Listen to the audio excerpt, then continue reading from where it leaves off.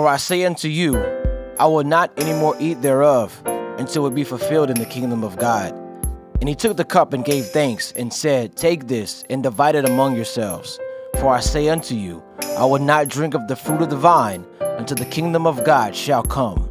And he took bread, and gave thanks, and brake it, and gave unto them, saying, This is my body, which is given for you. This do in remembrance of me.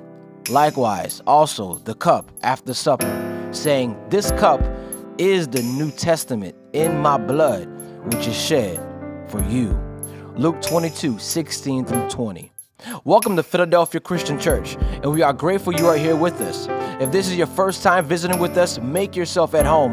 And for those who are from out of state, please visit our Welcome Center in the foyer for a token of love to you. For our online viewers all over the world, thank you so much for joining us. We pray the presence of God would be in your home or wherever you are.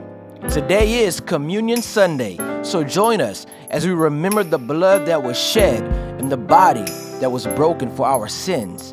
If it had not been for the Lord who died for us, where would we be today? This week is a regular week at Philadelphia with Monday through Friday noonday prayer. Stop in during your lunch break. We have Bible study on Tuesday nights at 7 p.m. It is an awesome way to get the word during the week. School of Prayer will be at 6:15 p.m. on Thursday evening. Join us for corporate prayer and learn how to pray and stand in agreement with the saints. The Fire Ministry will meet at 7 p.m. on Thursday night with going deeper into the series, Putting Your Past Behind You. Your pain has a prize, but you must let go of those things that are behind you so that you can press on and receive what God has for you. The Fire Ministry is a great place where you will find out that you are not alone in your struggle. The Fire Ministry, Thursday nights at 7 p.m. Join us.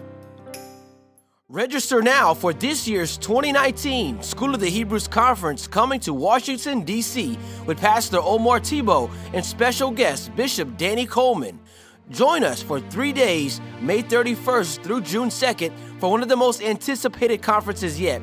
Enjoy amazing worship and praise with Philadelphia Worship and Philadelphia Music Group, PMG, bringing music for the movement. To register and for more information, please visit schoolofthehebrews.com.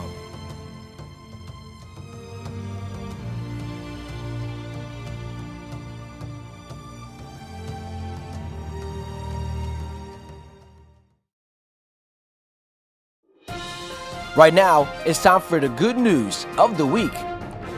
We would like to send a huge congratulations to our 2019 graduate, Michaela Lewis. She will be graduating on stage from Lafayette High School as one of the top 10% honors students in her class of 509 students.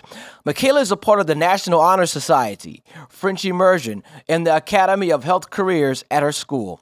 After graduation, Michaela will be continuing her studies at LSU, where she will be majoring in pre-physical therapy. Congratulations, Michaela.